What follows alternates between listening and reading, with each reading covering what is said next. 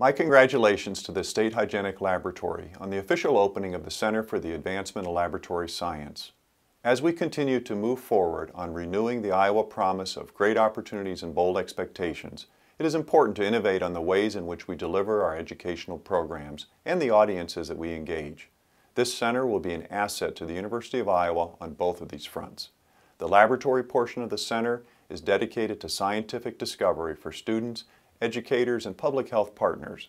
The real-time connection from this lab to the large conference room and to external audiences gives us the flexibility to greatly expand our reach throughout the state and really beyond any geographic borders.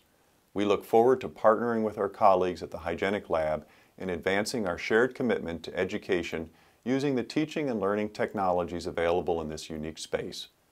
Our thanks to the many individuals and organizations that made this addition to the Research Park possible. Here's to a bright future for Iowa's Environmental and Public Health Laboratory.